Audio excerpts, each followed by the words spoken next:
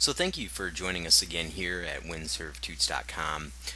This video is going to be a little less formal. It is a little bit more of an informational video than a tutorial. And before we started to move into the more technical aspects of Windows Server administration, you need to understand Active Directory, and you need to understand what Active Directory can do.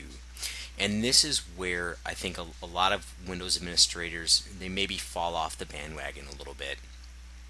Active Directory is amazingly powerful. It is also very complex, and sometimes that complexity can be daunting for a new administrator or even a seasoned administrator, but maybe they were kind of raised in the Windows NT 4 days when everything was done via login scripts and things of that nature. And Active Directory, Windows 2000, and then moving beyond that, has really grown out of that login script mentality, and so your administration style should have grown out of that login script mentality. So basically, I want to just cover a couple of the points as far as Active Directory goes. Active Directory is essentially a tree structure, as you can see here, right? Very similar to Windows Explorer. You know, if you're familiar with things that happen in Windows Explorer, you can kind of see this follows the same sort of premise. You have, I guess you could define the root of Active Directory as the forest, but for the purposes of our tutorials, our root will really be the domain. And before we get into the domains and things like that, I want to just give you a little bit of a background. So Active Directory is loosely based on the LDAP protocol. LDAP is an open standard. It is not something that Microsoft designed or anything like that. And as far as the authentication mechanisms go, Active Directory is based on something called Kerberos. You know, that three-headed dog that guards the gates of Hades. Well, some really bright folks over at MIT used that same name, and Kerberos is really an authentication mechanism.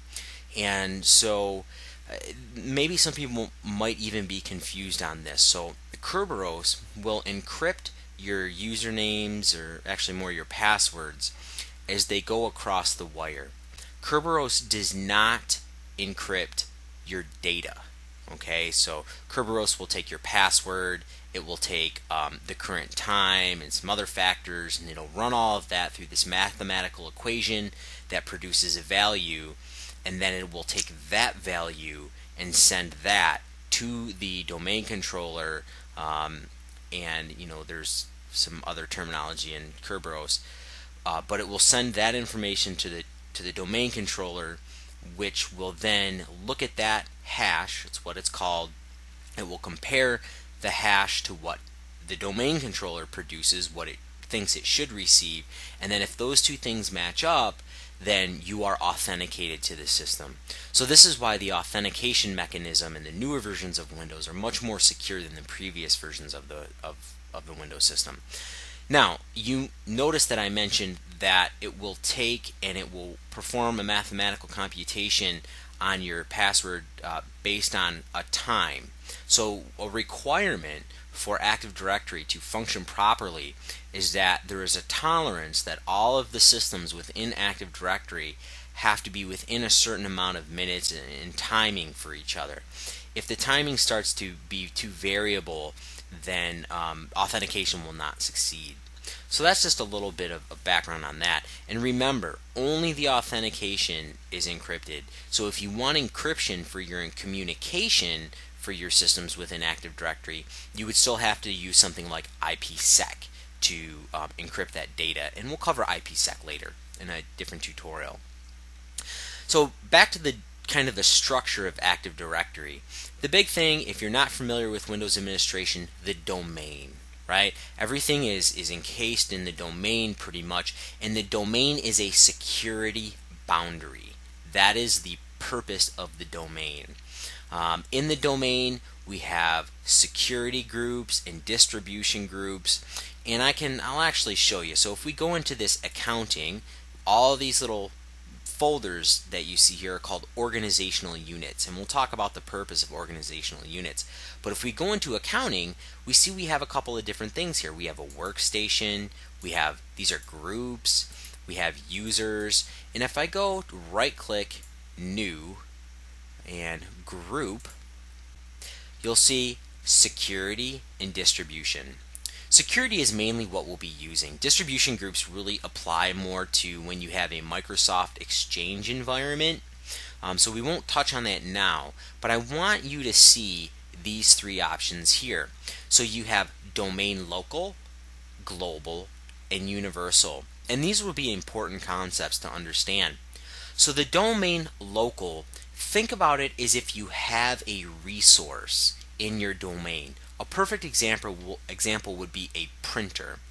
And what you can do is you can actually put these groups inside each other like those little Russian dolls. One is bigger than the other and you keep putting them inside and inside, and it allows for scalability of management. So let's say you had a printer and you wanted to manage permissions on your printer. Then you would assign the printer object and you would manage that with a domain local group. Then let's say you had these accounting manager and accounting users group. Well, what you would do for your accounting manager and accounting users group, as you can see here, I'm going to show you an illustration of how this all plays out. You have this printer group. Well, I happen to have a brother printer 2270 on my network. So the brother printer group, you could actually right click on this. You could do properties, and then members. You can see I have accounting users, right? So that's good.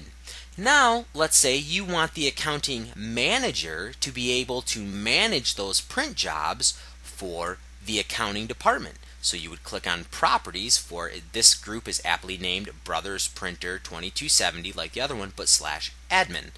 So what do you think this is going to do?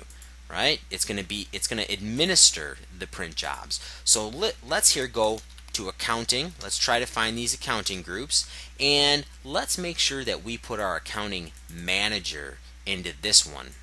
We're going to see how this plays out. So we're going to go over to our print server here. We're going to go into the control panel. We're going to go into printers, and we're actually going to do a whole video very soon on print management. But we're going to click properties on this printer, and for security I'm going to do add, and I'm going to do accounting. And what does this bring up?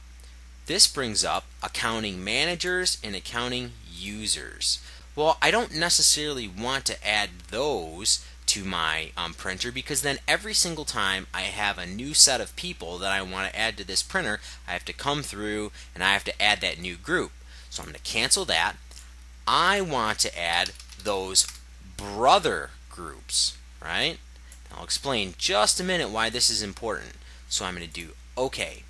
Now if you look, the brother printer group just has print. That's what we want. We want normal users just to print. But this admin group, I want them to be able to print, manage the printers, and manage the documents. So I'm going to hit apply. Now this is good, right? But why didn't we just add the accounting group? Well, let's say now we have the marketing group, and we have marketing users and marketing managers. And then we have the sales group, and we have sales managers and sales users. We don't want to have to add all those users to that one printer object. So under the printer group, we can just add it here and manage everything locally. This is really how grouping scales. So remember, for a domain local group, we'll just click properties on here so you can take a look at this. So for the domain local group, that would be like your resource, like the printer. The global group is what you would put inside the domain local group. And then the universal groups are used if you have like multiple domains and trust between forests. It's a little bit out of the scope of this tutorial. So this will kind of hopefully give you a little bit of information on security groups. And security groups are really important. It's a really fundamental thing that administrators need to understand. In the next video, we're going to talk about these organizational units here, and we're going to talk about a little bit what group policy can do for us. You've seen it come into play a little bit in some of our other videos, but just check out the second video that we have covering Active Directory, and you'll get a little bit more information about these organizational units, their purpose, and how you use them. Thanks for watching here on WINSRVTUTS.com.